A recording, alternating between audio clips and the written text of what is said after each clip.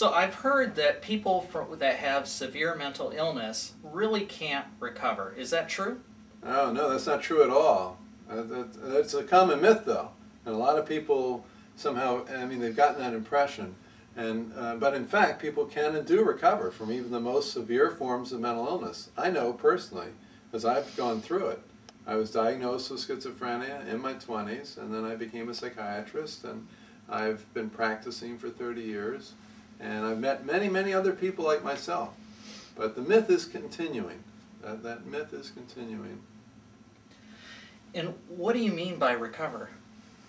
Well, that's a good question. It's not exactly like recovery from substance abuse, where somebody basically just doesn't use a substance for lengthy periods of time.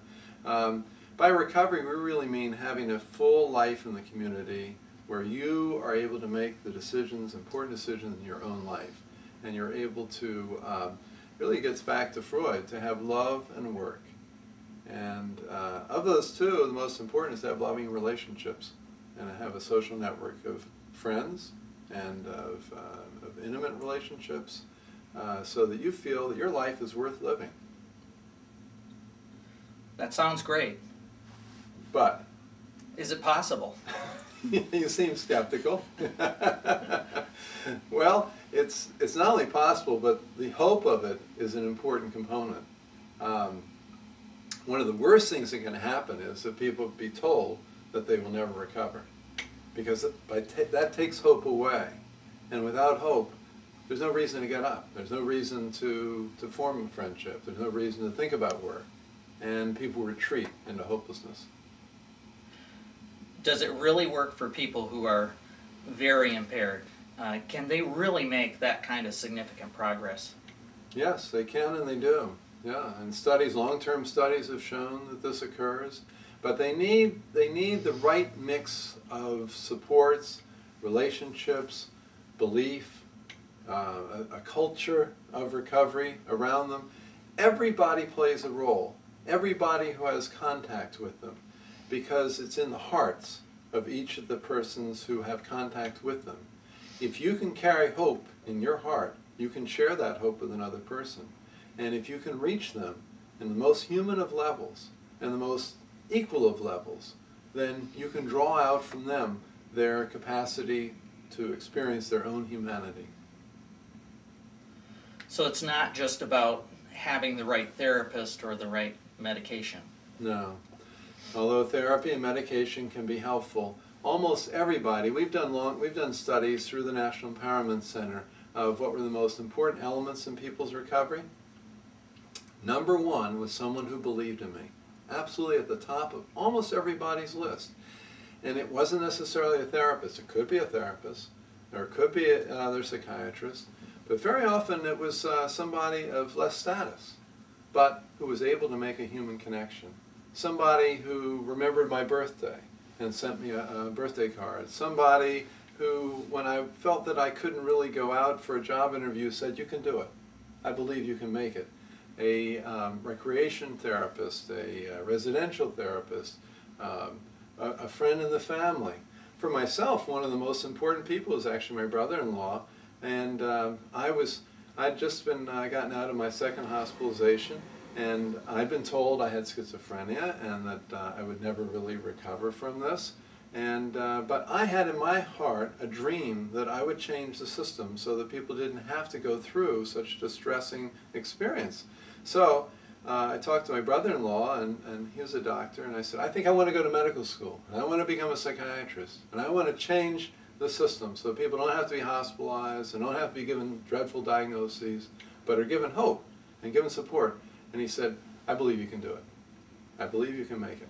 And that made such a difference. It was, he didn't say, oh, that's an unrealistic expectation. I had to do a lot of hard work to do it, though. Going back to school was not easy. I think some people would be worried that we're going to set people up, that it's too much of an expectation. False hopes. No, people are always saying this. False hopes. Oh, yeah.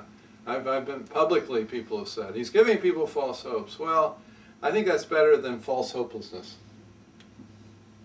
That's what we're giving people right now, false hopelessness. I'll give you another example. There was a boy, he was 13 years old, and this was out in Oregon.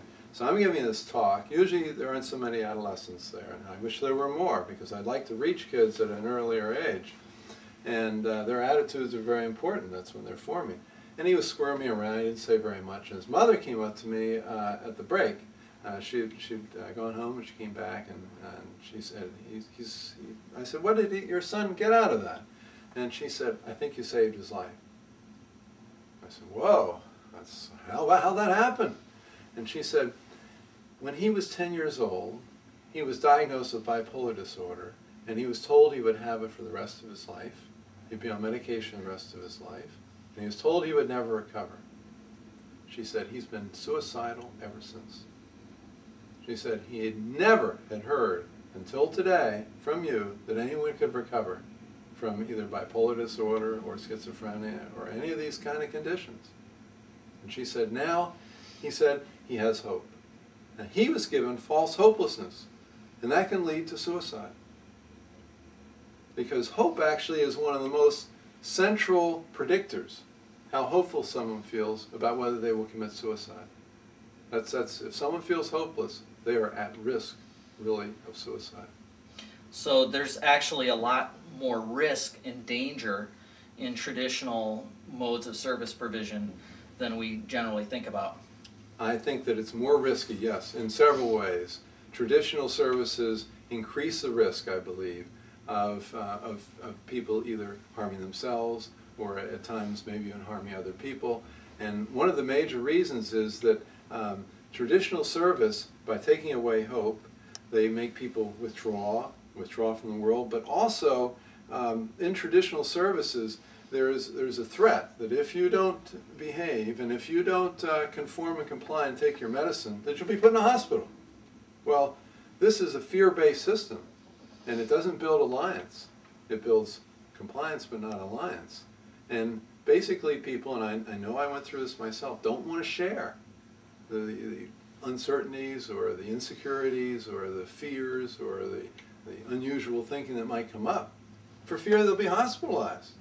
So they keep it quiet. That's a higher risk, because then you don't have the trust, you don't have the communication, you don't have the openness. Thinking a lot about what it is that I feel is most important often in what somebody can do to help somebody recover. And we have this term, somebody who believes in you, that's very important.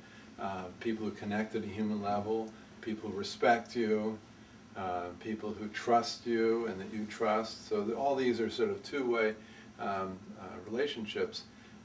Showing your feelings is very important as a person who's providing the assistance, that you're a real human being, that you're genuine.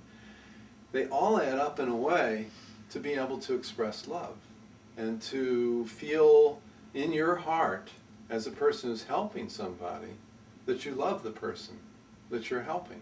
And this, to me, is an essential aspect. And we don't talk about it in psychiatry and mental health very much because people always they get worried, oh, it's a boundary issue, you're going to get romantically involved, and you know, you have lonely people and they're going to misinterpret it. But honestly, I believe that without love, there probably won't be very much recovery, that there can't be recovery, because people have, they feel so alienated. I mean, I felt so alienated from the world when I was in the depths of my own despair. I really did have to decide at some point that life was worth living.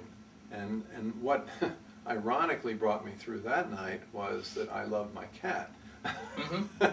and loving someone else can be as important as receiving love. I felt that I really needed to take care of that cat, and I was afraid that no one else would. Then gradually I fell in love, and that remains very, very important to me. But I love the people that I help too, and I feel that if I'm able to reach them in my heart, then their heart will warm also, and they in their heart can then help someone else.